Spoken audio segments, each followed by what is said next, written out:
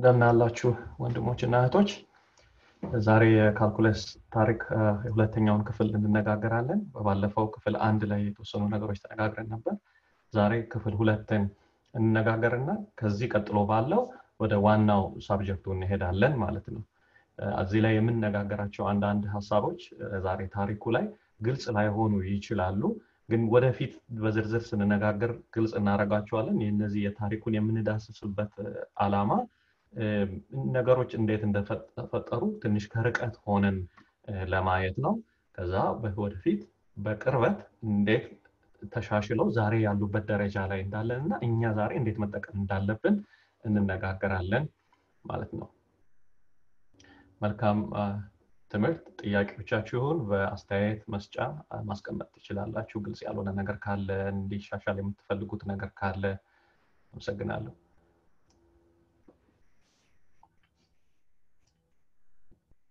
እንግዲህ የካልኩለስ ታሪክ ባለፈው ስንነጋገር ክፍል 1ን ተነጋግረናል ዛሬ ከዛ ክለሳ እንጀምራለን የመጠራቀም ታሪክ ያለው ኢንተግራል ካልኩለስ ታሪክ ተነጋግረን ነበር ከዛ ሁለተኛው የካልኩለስ ክፍል ደግሞ ስለ ለውጥ ፍጥነት አንድ ነገር ሌላን ነገር ሲለውጠው የለውጡ ፍጥነት እንዴት ነው የሚለውን የሚያጠናው የዲፍረንሻል ካልኩለስ እነዚህ ሁለቱ ሳብጀክቶች በታሪክ የተለያየ ትምህርት መስለው አድገው በኋላ ላይ አንድ ሆነው ነበር ያንን እንነጋገራለን ከዛ ካልኩለስ ለሰፊው ህዝብ እንዴት እንደተዳረሰ እንዴት አክሰሲብል ወደ መሆን እንደመጣና የተወሰነ ደግሞ ከተጀመረ በኋላ የሂሳብ የሳይንስ ሰዎች ወደ ኋላ ሄደው ይሄን መሰረት ለማጠናከር እንዴት እንደሰሩ በጨረፍታ እናያለን የክፍል 1ን ለመከለስ ያህል ክፍል 1 ላይ የተነጋገርነው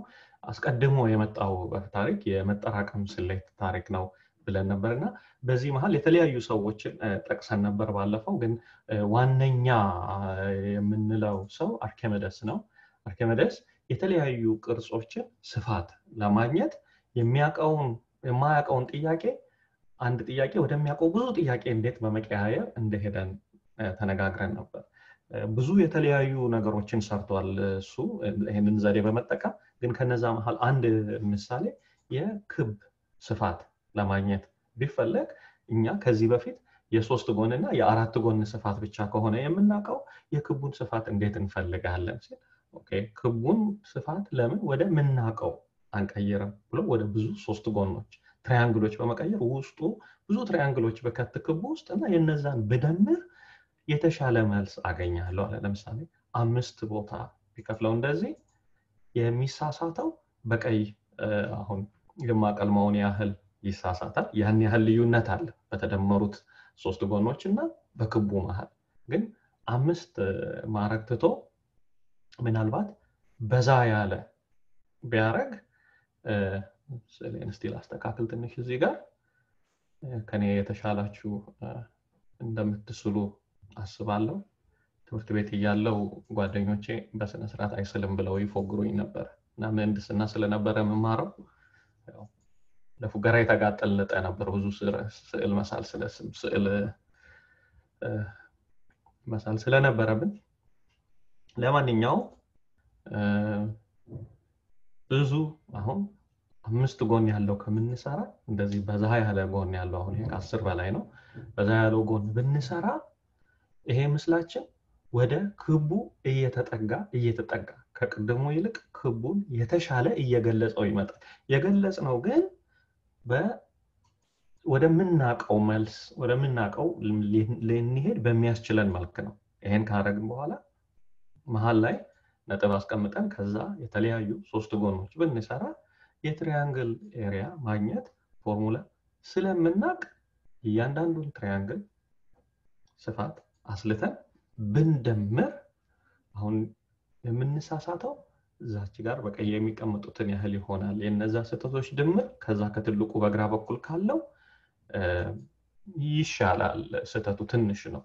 እና ይሄ በትኖ የመቅጠመን ስትራቴጂ አርኪሜደስ ሰጥቶ ነበር ከዛ በኋላ ደግሞ ከጨለማው ዘመን መልስ ብለን ወደ ህዳሴ ሳይንስ በተወሰነ ወቅት ወደ ኋላ ባለበት ሄድ አይነት ሆኖ ነበር ከዛ መልስ ስንወጣ በታሪክ አሁን በግራ በኩል ያለውን ለመብላት ካላችሁት አምባሻ ምናምን ቢሆን አርኪሜኛው ደግሞ ኬፕለር ለመጠጣት ለሰርጉ ወይን ሲገዛ በዛ በገጠመው ጭቅጭቅ እንዴት የወይኑን መጠን ለመለካት የዚህን የኢንተግራል ካልኩለስ ሂሳብ ጥናት እንደገፋበት አይተን ነበር። አሁን ወደ differential ካልኩለስ ወደ ዛሬው ደግሞ ስንሸጋገር መሸጋገሪያ የሚሆነን የአንድ ሰው ታሪክ ዲዶ የምትባለው አንድ ሰው ታሪክና እንዴት ሂሳብን ተጠቅማ ከአንድ አካባቢ ብዙ መሬት ለራሷ መውሰድ እንደቻለች ተነጋግረን ነበር። አሁን ወደ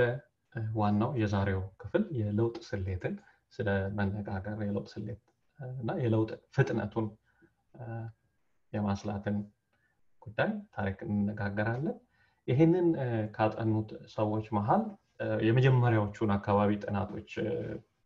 አጠኑ ብለን ልናስባቸው ከምንችላቸው ሰዎች መሃል ፈርማ አንዱ ሰው ነው። ፈርማ ፈረንሳያዊ የህግ ባለሙያ ነው። በ17ኛው ክፍለ ዘመን አካባቢ የነበረ አንዳንድ ጊዜ እዚህ ላይ የምንጠቀማቸው ሰዎች ስሞች የሌላ ሀገር ሰው ስለሚሆን በአማርኛ የምጽፈው ትክክለኛውን የሰዎችን pronunciation ለማስገንዘብ ነው። እና ከ1607 እስከ 1665 የነበረው ፈርማ ፈረንሳዊ የህግ ባለሙያ ነበር። ግን ሂሳብን እንደ ሆቢ ይሰራ ነበር።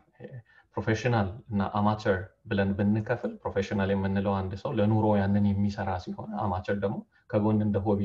የሚሰራ አድርገን ብንከፍል የአማተር ማቴማቲሻኖች ልዑል ተብሎ ይጠራል ፈርማ በታሪክ። ለምንድን ነው እንደዚህ የተባለው? ዋና ሙያው ሂሳብ ሳይሆን እንደ ሆቢ ከጎን እየሰራ ሌላ ስራውን በዋናነት ይሰራ ለሂሳብ በጣም ብዙ ያበረከተ ሰው እሱ ነው። እና የሱ ያነሳቸው ጥያቄዎች እስካሁን ድረስ ያልተፈቱ ጥያቄዎች አሉ። ፈርማስ ፕሮብለምስ የሚባሉ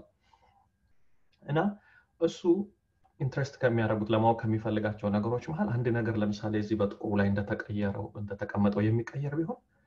ዝቅተኛውን ቦታ እንዴት ነው የምናገኘው? በቀይ ያሳየዋትን ወይም ከፍተኛውን ቦታ እንዴት ነው የምናገኘው የሚሉን ጥያቄዎች ማወቅ ይፈልጋል። እና የተወሰነ የፊዚክስ በተለይም ስለ ብርሃን ያጠና ነበርና እዛ ላይ እንደዚህ አይነት ጥያቄዎች ነበሩ። አሁንም ቢሆን ለምሳሌ አንድ ኤሮስፔስ ኢንጂነር ለምሳሌ ሳተላይት የሚሰራ ቢሆን ክብደቱን እንዴት ነው መቀነሰው ለማለት ቢፈልግ ክብደቱ በምን ዲፔንድ እንደሚያደርግ በምን እንደሚወሰን ያሳይና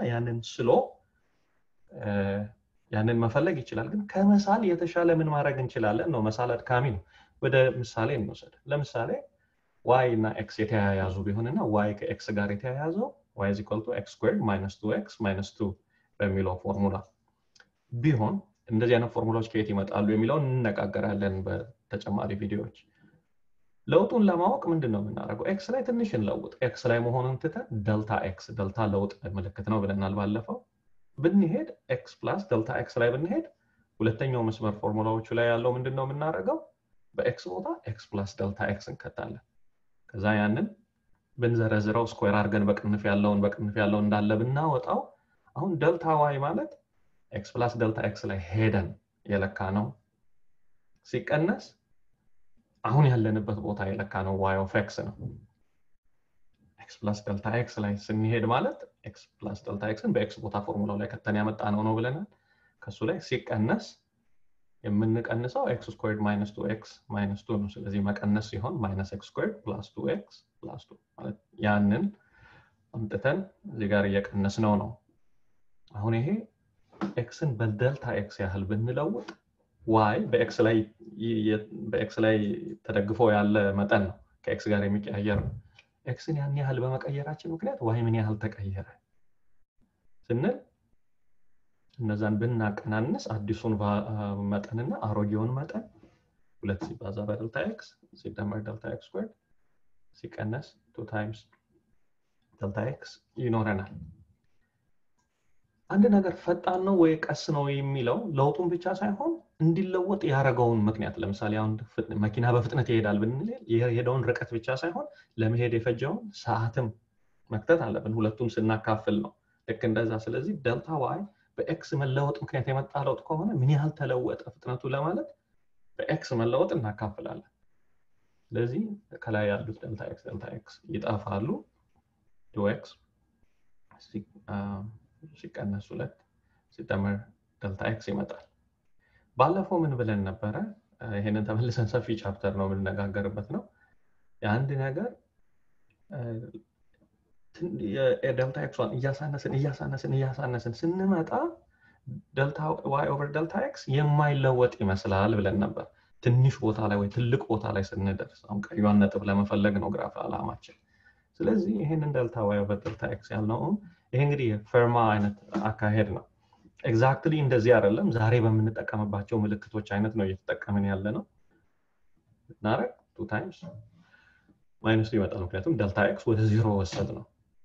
ስለዚህ አሁን እዛ ቀዩ ነጥብ ላይ ምን ይሆናል ማለት ነው 2x - 2 0 መሆን አለበት ያ ማለት x1 መሆን አለበት አሁን ይሄ ከዚህ ያን በጣም የፈጠኑ ዘዴዎችን እንጠቀማለን ወደፊት ግን አሁን ይሄንን የበፊቱን ሁኔታ ብናይ ነው ይሄንን ለማስገንዘብ ለምሳሌ ግራፍ እንስራ x² - 2x - 2 በግራፍ በሰራው ይሄን ይመስላል እና ወደፊት በተጨማሪ ግራፍ የመሳያ ቪዲዮዎች ግራፍ የመስራት ልምድ ሌላችሁ ሰዎች ግራፍ የመሳያ ቪዲዮዎች ከጎን እናስቀምጥላችኋለን አንድ ሳምንት ያህል በኋላ x = 1 ነው እዛ ጋር እንደምታዩት y = ደግሞ -3 ነው እኛ እንግዲህ እንዲህ ግራፍ ተጠቅመን ጊዜ ፈጅተን መስራትን ማስወገድ ነው የምንፈልገው አላማችን ስለዚህ እዛ ላይ ብንተካ ምን ይሰጠናል እንል ዋይን ወስደን ፎርሙላው ላይ መክተት ነው አሁን ይሄ እንግዲህ የፈርማ አካሄድ ነው ፈርማ ከዚህ ውጪ ስለ ኢንተግሬሽንም ስለመጠራቀምም የተወሰነ አጥንቶ ነበር ግን ሁለቱ የሚገናኙ ነገሮች መሆናቸውን አልተገነዘበም ነበር ለየብቻቸው ሁለቱንም የሚሰሩ ሰዎች ነበሩ የተወሰነ ሰዓት ላይ እንደ ሁለት ሳብጀክት ወስደዋቸው በኋላ ላይ ግን የተለያዩ መሆናቸው ቀርቶ በጣም የሚገናኙ የመጠራቀምና የለውጥ ፍጥነት ጉዳይ የሚገናኙ ሳይንሶች መሆናቸው ካገኙት መሃል እንደ መጀመሪያ ክሬዲት በብዛት የሚሰጠው አይዛክ ባሮ ነው አይዛክ ባሮ እንግሊዛዊ ሂሳብ ፕሮፌሰር ነበር ከራሱ ስራ ይልቅ በብዛት የሚታወቀው የኒውተን አስተማሪ በመሆኑ አሁን ዛሬ ላይ ወደ አሁን በሚቀጥለው እናያለን ካልኩለስን ብዙ የካልኩለስን ያገኘው ማን ነው ሲባል ሁለት ሰዎች ከሚጠሩት ካልኩለስን የፈጠሩት የፈለሰፉት ሂሳብ ላይ አንዳንዴ አስቸጋሪ ነው አንድ ነገር ተገኝቶ ነው ወይስ ተፈልስፎ ነው የሚለው እና የኒውተን አስተማሪ ነበር f የሚባል ፋንክሽን ቢኖረን ግንኙነት ቢኖረን ያንን ዲፈረንሺየት አድርገን ለውጡን ስንፈልግ g የሚሆን ቢሆን ጂን ስናጠራቅም ደግሞ fን መልሶ ይሰጠናል የሁለቱ ካልኩለሶች መዋሃድ የሚባለው ይሄ የፋንዳሜንታል ቴረም ኦፍ ካልኩለስ ይባላል የዚህ ክላስ መጨረሻ አካባቢ የምንነጋገረው ነው ባሮ ይሄንን እነዚህን አንዱ ገልብጠን እንደምናገኝ ለተወሰኑ ግንኙነቶች አሳይቶ ነበር ለተወሰኑ ፋንክሽኖች አሳይቶ ነበር ይህ ግን ለሁሉም ይሰራል ወይ የሚለው ግልጽ አልነበረም እና ሁሉም እንደሚሰራ differential እና integral ካልኩለስን ለብቻቸው ከማሳደግ በተጨማሪ ሁለቱ ደግሞ መገናኘታቸው ሁሉም እንደሚሰራ ያሳዩት ሁለት ሰዎች አሉ እነሱ ናቸው ካልኩለስን አስታረቁ ከዛም በዛ ምክንያት ካልኩለስን አሁን አንድ ትምህርት ሆነው አገኙ ተብለው የሚጠሩት እና እነዚህ ሰዎች ኒውተን እና ላይብኒዝ ናቸው ስለነሱ የተወሰነ እንነጋገራለን አሁን ማለት ነው ኒውተን እና ላይብኒዝ አንደኛው እንግሊዛዊ ነው አንደኛው ጀርመናዊ ነው ጀርመናዊው ነበር አገራቸው ላይ እናስቀምጥ ወደፊት ስታስቡ ትዝ እንዲላችሁ ከምስሉ ላይ ኒውተንንም በአገሩ እናስቀምጠው እነዚህ ሁለት ሀገሮች በካልኩለስ የተነሳ ትንሽ ፖለቲካ ውስጥ ገብተው ነበርና እንነጋገራለን ዩናይትድ ኪንግደም እና ጀርመን እና እንመልስና እስቲ ወደ ሂሳባችን ስንመለስ ኒውተን በብዛት ፊዚክስ ኢንተረስት የሚያደርገው ሰው ነበር እና ሂሳቡን ያሳድግ የነበረው የፊዚክስ ጥያቄዎችን ለመመለስ ነው እዛ ላይ ያሉትን ስሌቶች ለመስራት ሲል ላይብኒዝ ደግሞ የፍልስፍና ሰው ነው እና በፍልስፍና በሂሳብ በተለይ ከፍልስፍና ጋር በተያያዙ ይሄ ከሎጂክ ውጪ ሳይኮሎጂ ሶሺዮሎጂ ምን በጣም ብዙ አጥንቷል እነዛ ሳብጀክቶች ላይ እና ሂሳብን እንደ አንድ የፍልስፍና መስክ ነበር የሚያየው ሁለት ነገሮች አብረው ቢገናኙ አንዱን እንዴት ይለውጠዋል የሚለውጠውን እንዴት እንለካለን እንዴት እናገናኛለን እንደዛ አይነት ጥያቄዎችን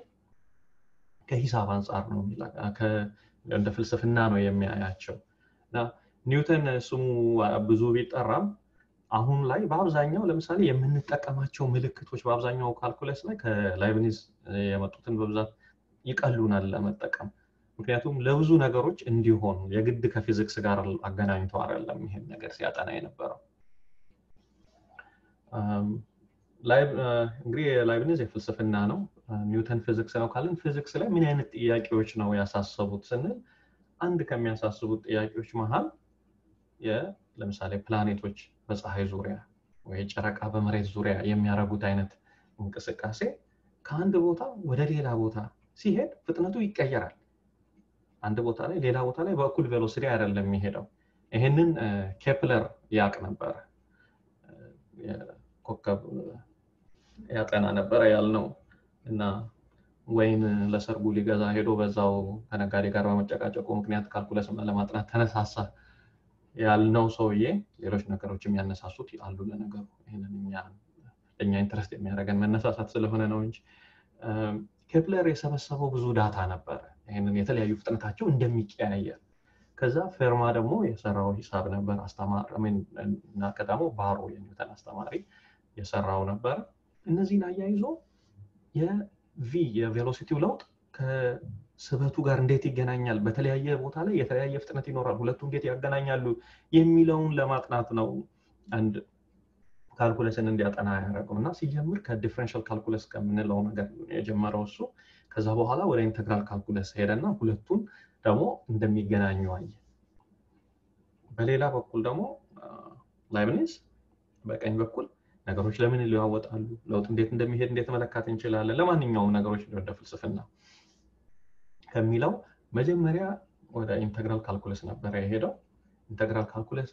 ብዙ ነገሮችን ስንደምር እንዴት ነው ለመደመር ብንፈልግ አቅልለን የምንደምረው እንዴት ነው ከሚል አሁን ለምሳሌ ወደፊት እናየዋለን ኢንተግሬሽን ላይ የምንጠቀመው የመደመር ምልክት አለ እሱ ምልክት ላይብኒዝ ነው ለመጀመሪያ ጊዜ የተጠቀመው እነዚህ ሰዎች መጀመሪያ ላይ ሰላም ነበሩ አንዱ ካንዱ ያንዱን ምርምር እየጠቀሰ ምናምን ከዛ ግን ተጣሉ በጥሉ ከሁለቱ ውጪ ሌሎች ሰዎችም ነበሩበት የሀገራት ግጭት አይነት ነገር መስሎ ነበር የጀርመን እና የእንግሊዝን ብቻ ሳይሆን እንደውም የእንግሊዝ እና የኮንቲኔንታል ዩሮፕ ምንለው ከዚህ ከእንግሊዝ ተነጥላ ነው ያለችው እንደ ደሴት የቀረው አውሮፓ ማለት ነው እና ካልኩለስ የኔ ነው የሚል ግጭት ተነስቶ ነበር ከዛ ምን ይስማማሉ የእንግሊዝ የምሁራን ማህበር አለ በጣም በአለም አንጋፋ የምሁራን ማህበር እስካሁንም ድረስ አለ ሮያል ሶሳይቲ የሚባል እሱ እንዲዳኝ ተስማሙ እንግዲህ አስቡት እንግሊዛዊ ሰውየና ጀርመናዊ በሆነ ነገር ተጋጭቶ ለዚያውም የሀገሬው ሰዎች ገብተውበት ይያል እና ሮያል ሶሳይቲ ምን ያደርጋል ፍርዱን ይፈርድና የፍርዱን ውጤት ኒውተን እንዲጽፉሉ ነው ያደረገው እና ያው ላይብኒዝ ምን እንደሚደርስበት ማየት ይቻላል ማለት ነው ላይብኒዝ አጨናብሮ ነው አይነት ውሳኔ ያደረጉ እና በጣም ብዙ አባራ አስነስተው ነበር እንግሊዞች በዚህ ምክንያት ግን ዛሬ ላይ ያለው መረዳት ዓለም አቀፍ መረዳት ሁለቱም አንዱ ያንዱን ስራ እንዴት እንደተወሰነ ያህል ቢያቁ ግን በየራሳቸው አንዱ ያለ ሌላው ካልኩለስን አሁን ወዳለበት ደረጃ አሁን የሁለቱም ኢንተግራልና ካልኩለስ እና ዲፈረንሻል ካልኩለስን መገናኘት ማግኘት ይችላል ነበር ተብሎ ይታሰባል አንዱ የግድ አስፈላጊ አልነበረም ኢንዲፔንደንትሊ ማግኘት የሚባለው ይሄ ነው አንዱ ያለ አንዱ ላይ ሳይደገፍ ማግኘት ይችል ነበር ስለዚህ ሁለቱን ነው እንደ ካልኩለስ አባቶች የምንወስደው አሁን የመጨረሻ የምንነጋገረው መጨረሻ እንዲቀረናል ለነገሩ ካልኩለስ እንዴት ተስፋፋ የሚለውን ለመነጋገር ነው ዓለማችን ላይ የማናቀው ነገር አለ የምናቀው ነገር አለ የማናቀው ነገር መኖሩንም አናቀም ጨለማ ነው ምን ውስጡ እንዳለ አናቀም በአንድ በኩል ደግሞ ብርሃን አለ የምናቃቸው ዕውቀት ያለበት ቦታ አለ የሰውን ብናስቀምጥ አብዛኛው ሰው ወይ መደበኛ ሰው ህዝብ የምንለው ቢኖር ከዛ ደግሞ በሌላው ጥግ ደግሞ ሳይንቲስቶች አሉ። የሳይንቲስቶች ዋና ዓላማ ይሄን ግድግዳ ማፍረስ ነው፣ መግፋት ነው። ጨለማውን እያሳነሱ የምናቀው ቦታ እንዲሰፋ ማድረግ። ዛሬ እዚህ ጋር የነበረ ነገር እዚህ ጋር ይመጣል። እዛ ጋር አድርሶ የኛው ትውልድ ያልፋል። ከዛ ሁለተኛው ትውልድ ደግሞ ተደቅብሎ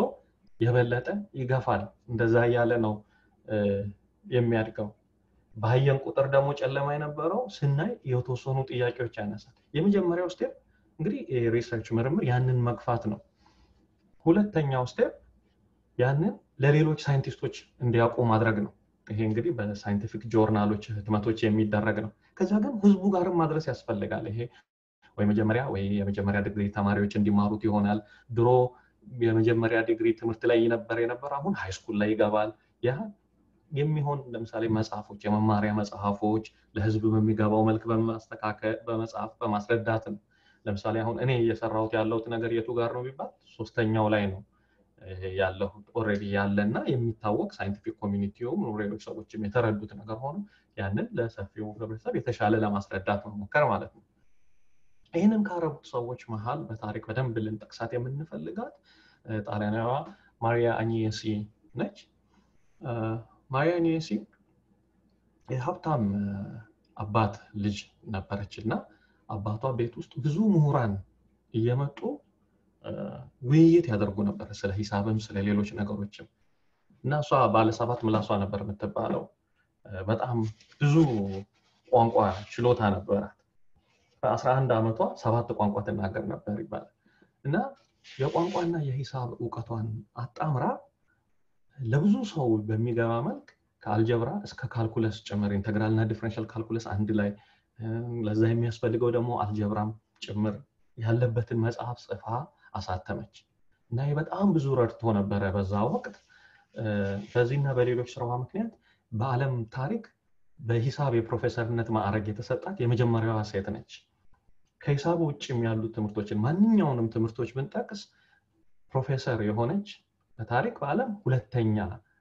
ሴት ነች። እና በዚህ በሰራችው ስራ ምክንያት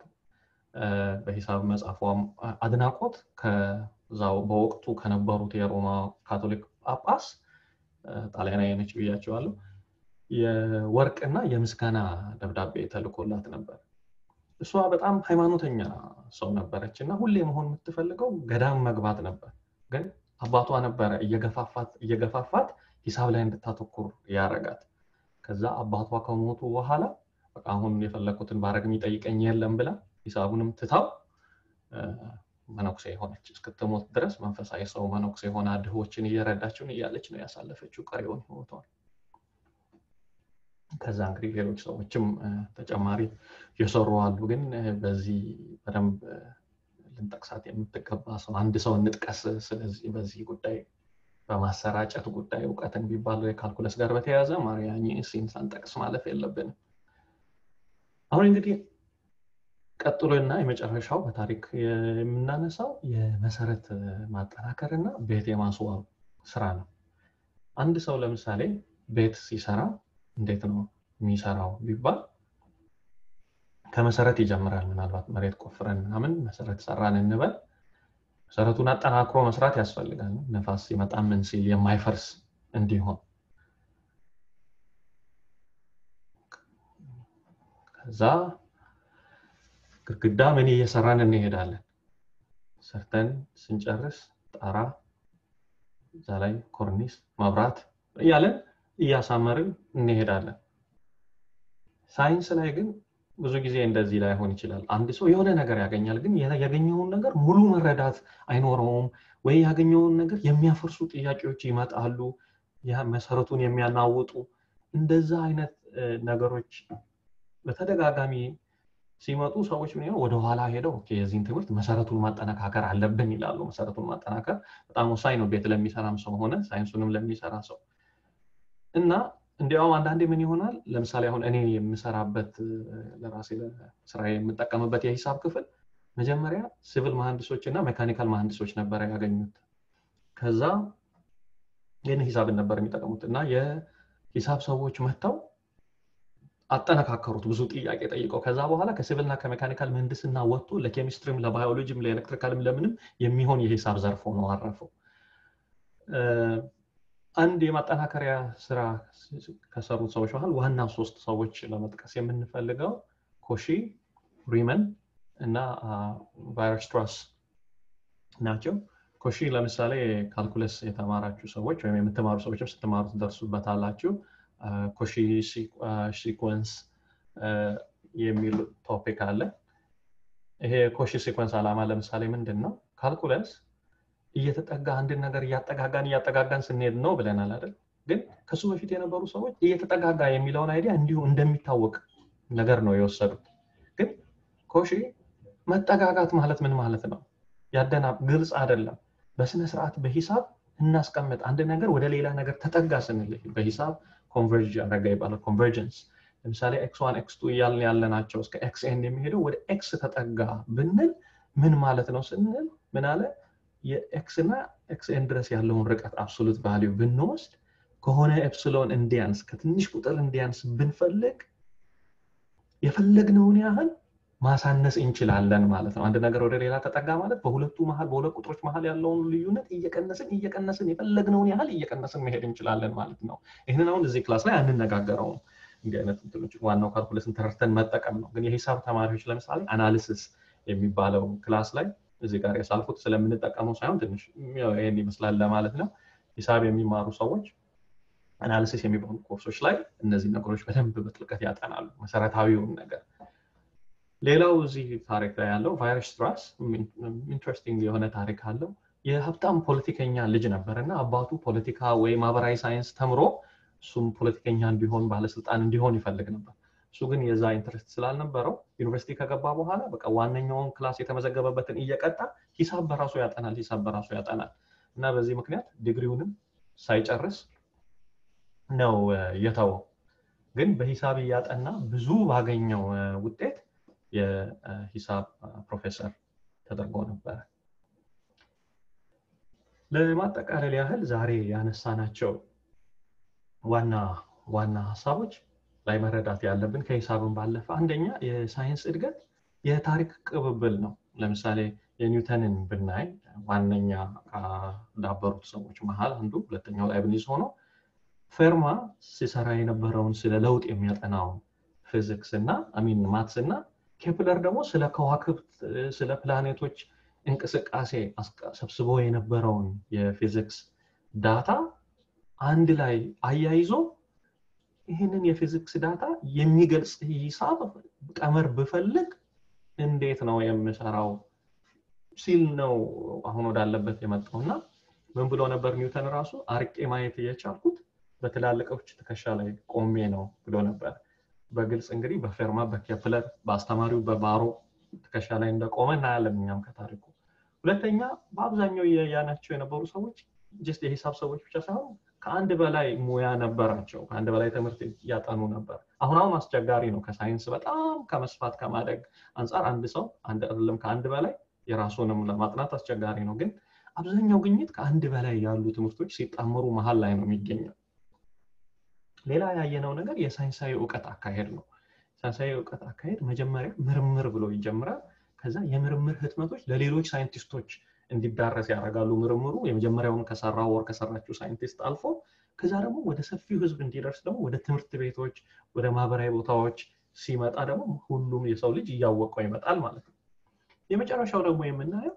ያየነው ሳይንስ በፖለቲካና በማህበራዊ ጉዳዮች ተጽዕኖ ስር እንደሚወድቅ ነው ለምሳሌ የኒውተን እና የላይብኒዝ እኔ ነኝ ያገኘሁት ካልኩለስ እኔ ነኝ ያገኘሁት የሚል የአውሮፓና የእንግሊዝ ክርክር አይነት ነገር መስሎ እንግሊዛውያን እንዲያው ከሆነ ጊዜ መልስ በቃ ከአውሮፓ የሚመጣ የካልኩለስ ስሌት አንጠቀምም አናጠናም ሁሉ ያሉበት ጊዜ ነበርና በዛ ምክንያት በእንግሊዝ የሂሳብ እድገት ትንሽ ወደ ኋላ ተጎትቶ ነበር ይባላል በዛ ወቅት በ17ኛው እና 18ኛው ክፍለ ዘመን ሳይንስም እንግዲህ በማህበራዊ ጉዳዮች ላይ የራሱን ማሻራ ይጥላል ይህን ያህል ካልን ለታሪክ በሚቀጥለው ጊዜ የምንነጋገረው እየተጠጋን መሄድ የሚለው ሐሳብ ምንድነው ስለሚለው ነው እየተጠጋን ለመሄድ ምንድነው የሚያስፈልገን ሊሚት የሚለው ሐሳብ ወደ አንድ ነገር እየተጠጋን መሄድ ኢንተግራል ካልኩለስም ላይ ሆነ ዲፈረንሻል ካልኩለስ ላይ ሆነ ያየነው ከፋፍለን ለምሳሌ ወደ ትራያንግል ወደ አምባሻውን ወደ ሶስት ጎን የከፈልነው ላይ ምንድነው ያረግን ያለነው ትራያንግሎቹ ብዙ ያረግን ስንሄድ ምን ይፈጠራል የሚለውን አይተን ነበር የለውጥ ፍጥነት የሚለካው ዲፈረንሻል ካልኩለስ ላይ ደግሞ x እና y ለምሳሌ የሚገናኙ x y የሚቀይረው ቢሆን y ከx መቀየር ጋር ያለው ፍጥነት እንዴት ነው ስንል ያንን ለመረዳት እና ከዛ ላይ ደግሞ ለምሳሌ ኦፕቲማይዜሽን የምንላቸውን ፕሮብሌሞች ሶልቭ ለማድረግ በጣም ትልቅ ትርፍ ለማግኘት በጣም ትንሽ ክብደት ለማግኘት እንዴት ነው የምንሰራው የሚለውን ለማወቅ ዴልታ ኤክስ ትንሽ ያረግን መሄድ ያስፈልገናል ብለናል እና ይሄ ሊሚት ፕሮሰስ ይባላል ያንን መረዳት ለሁለቱም አስፈላጊ ስለሆነ አሁን ወደ ዋናው ትምህርታችን ተዘጋጅተናል ማለት ነው ሊሚት የሚለው አይዲያ እንነጋገራለን ከዚህ ውጪ የሚያስፈልጉ የሂሳብ ሐሳቦች ሊኖሩ ይችላሉ ሃይ ስኩል ላይ ያሉ የሂሳብ ሐሳቦች ምናልባት አንዳንዴ ፍሬሽማን ፈርስት ሴሚስተር ላይ ዩኒቨርሲቲ ላይ ያስተምሯቸዋል እነዚህ ነገሮች ለምሳሌ ፋንክሽን ግራፍ መስራት እንዴት ነው ሁለት የተለያዩ ግንኙነቶችን በሂሳብ ስንገልጽ እንዴት ነው ፎርሙላዎችን ለምሳሌ ፖሊኖሚያል ራሽናል ፋንክሽን